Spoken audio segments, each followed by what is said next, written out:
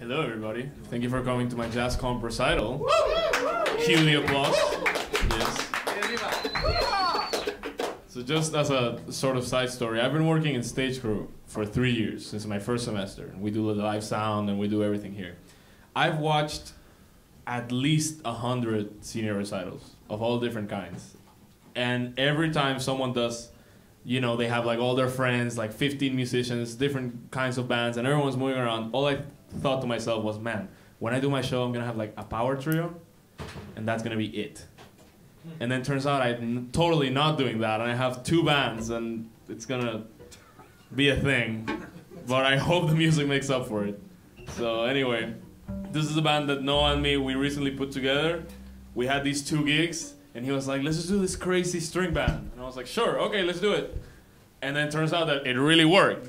Like, the musicians are really good, and you know, we recorded all of our tracks. We should have an album coming out sometime, hopefully this year. And then we had a different violin player in the first edition, but now we have the beautiful Sofia Chiarandini. And then I'll introduce the rest of them later. You know, it's fine. Oh crap, my mic.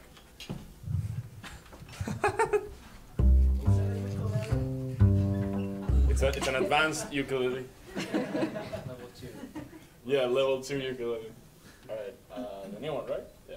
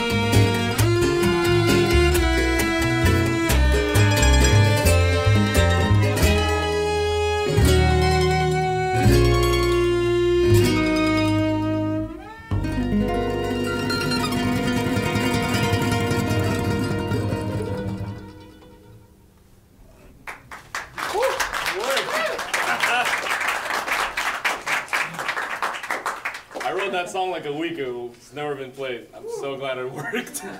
I was really scared. All right. So that's a. So that's a tune I called Gaiteriando. The rhythm is called gaita. It's a rhythm from my country, from Venezuela. And Eddie, she's a piano player. She's a friend of mine. I was finishing this tune in a class. Sorry, but they were checking other work, so it was cool. And then she looked at it. She saw what I was writing, and she was like, "What is that?" And I was like, "It's a new tune."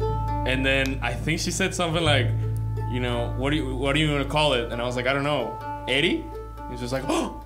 You know, and then but then Eddie didn't sound that good, so I just called it Gaiteriando, which is funnier. So if she's here, you know, there you go. Right. Oh, damn it. Yeah, canción. Sorry, I should have kept talking.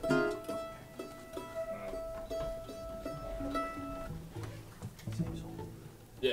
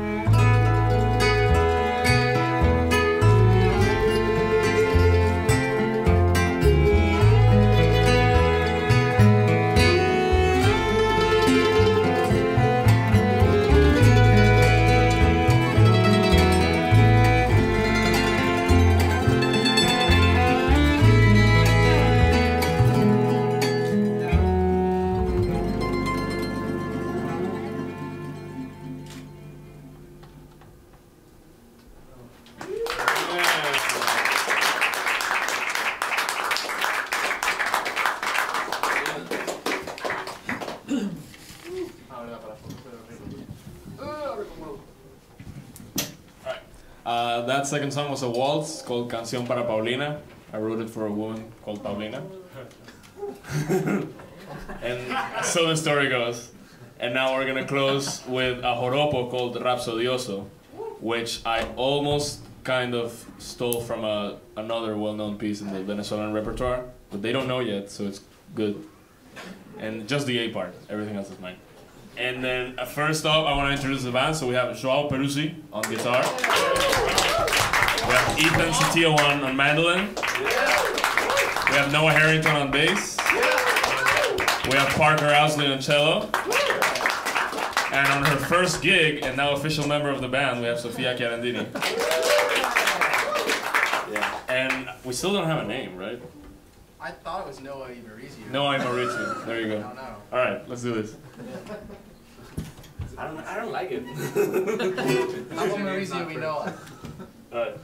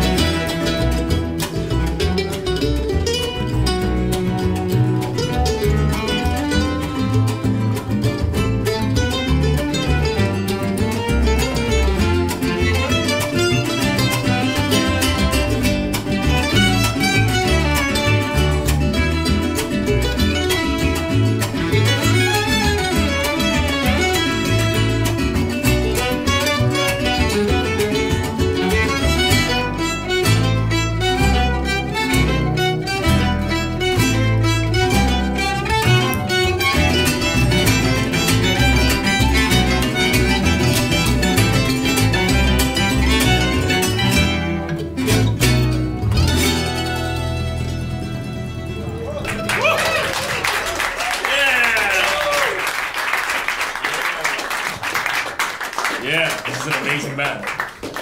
And now for all the Monty Python fans, time for something completely different. And so, oh, Steven, did you prepare any of the Australian jokes? Where are you? Where is Steven? Back here. Did you got any jokes? I don't have any jokes. Okay, well then, yeah, we need to start moving things around. Not a single joke. Not a single joke.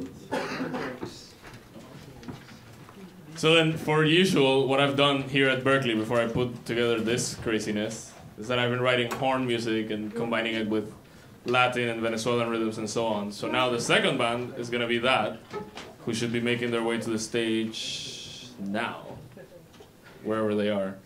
It's really dark, so I can't see anything. Yeah, go. That was the cue. I'm just gonna keep talking for a while they set up everything. I guess I should thank a lot of people, some people. Well, first of all, my parents. I mean, my parents did. I'm the person I am because of my parents. Yeah, parents. Woo! Yeah. Like, I mean, I went to high school with, you know, in my country, you still. I think Steven is like, you know, where I come from, really Latin America in general, musicians are not seen as. No, you go. Musicians are not seen as people with, you know, sort of stable careers, stable lives, you know, and that sort of thing. Some of it is strictly cultural.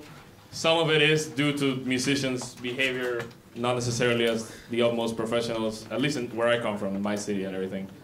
So when I wanted to be a musician, I remember that my mom told me, well, you're still going to go to school, because she assumed that I just didn't want to go to school, and she was kind of right.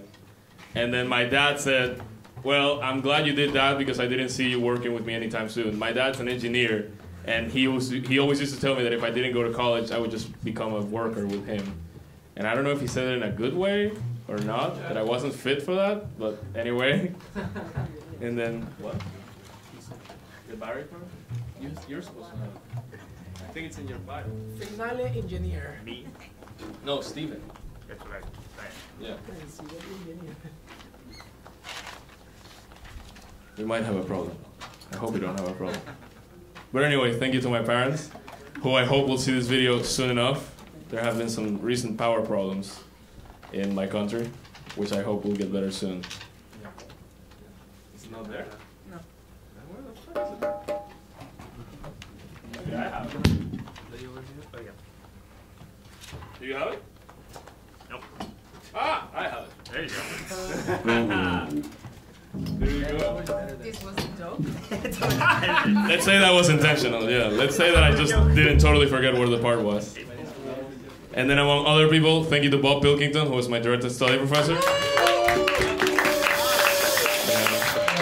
This guy's a genius. You know, he's really good at just, cutting through all the, yeah, man, that sounds great. You know, I don't think he's ever said that to me in like that kind of way where you go like, okay, but I still need to get better. So like, what do I do now? No, he'll go like, okay, well, this is that, and this is that, and I don't know why you did that, and this is really cool, do that. And then I'm like, okay, thank you for changing my life. And then thank you to so many other teachers, thank you to the musicians who are doing this, some of the best musicians I've met. Ivana Cuesta on drums, side story. She doesn't like that I say this, but as far as I know, she's the only drummer, or at least in recent years, that had 3 drum faculty at her recital, just sitting there going like that. Just like analyzing everything. So the fact that she's here and all these amazing musicians, and now we're gonna play the rest of the program, and I hope everything's gonna go well.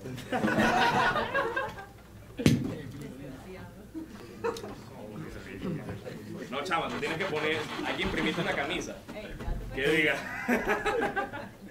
todos los faculty que fueron a tu concurso.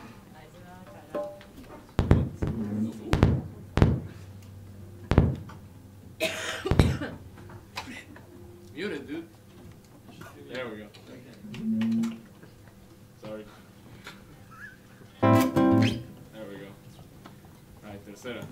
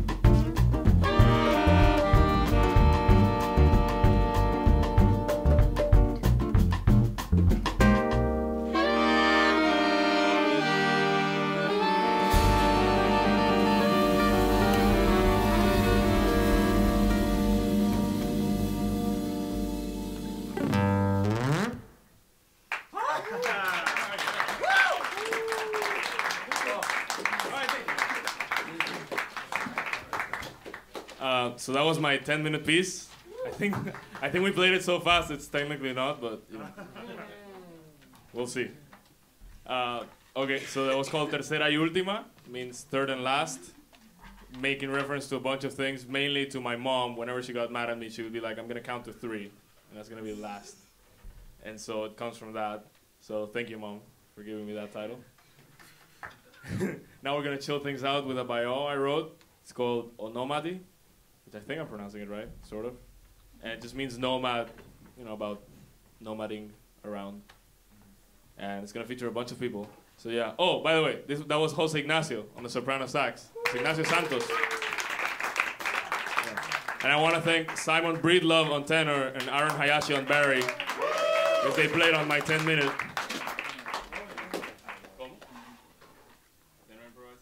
No, but on this one. We'll let him solo first, and then I'll say that. Yeah. He hasn't proven that he can solo yet. Yeah. He needs to do it before. What's up? Oh, shit. Let's do this. We can start.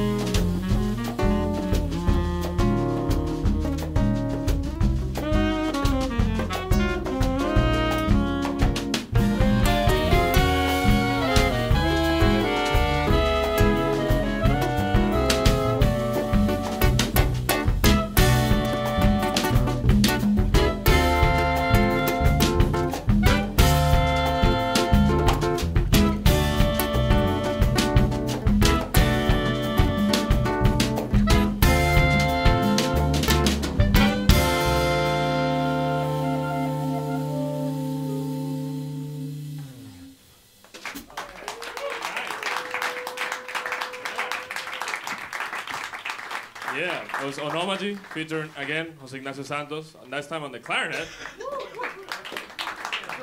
And then the newest addition to my musical fiascos, Stephen Bythe. Bythe. Stephen Bythe! All the way from Australia. Australia just has like really good musicians. It's kind of annoying. Right, now we're gonna do Hokuman, which is a joropo. We're gonna do it as fast as humanly possible. As fast as Jose Ignacio can breathe. No, I'm kidding. We'll do it normal time.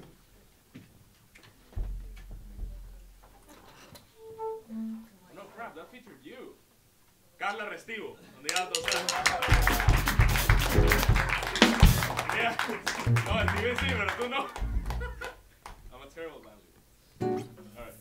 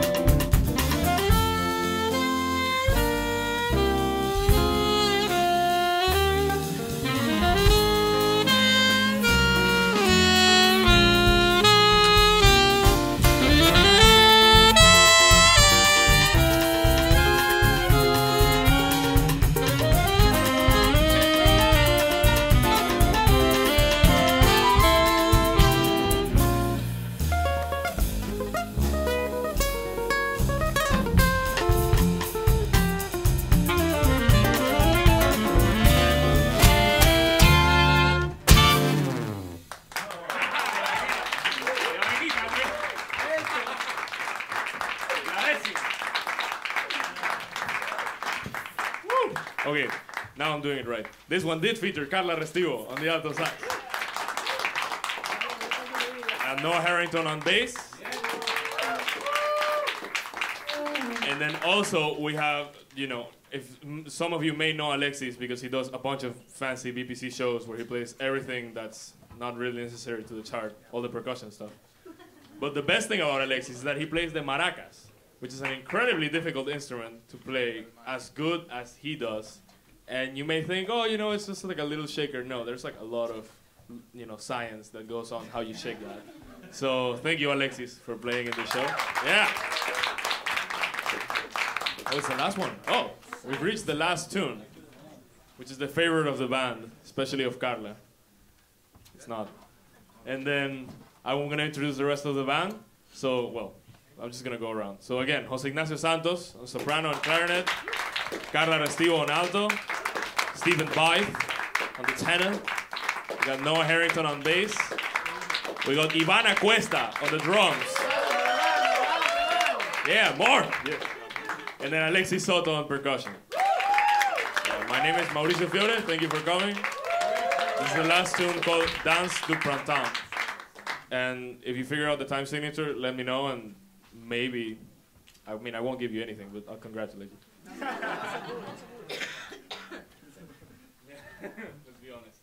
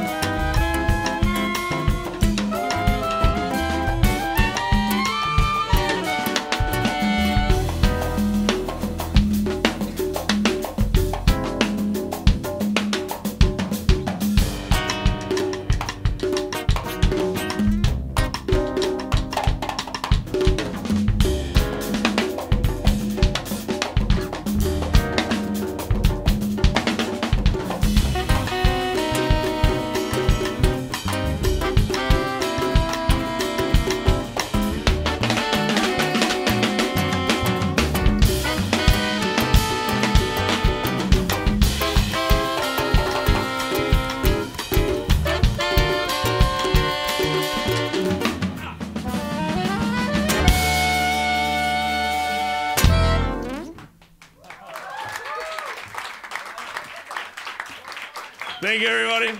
Have a good day.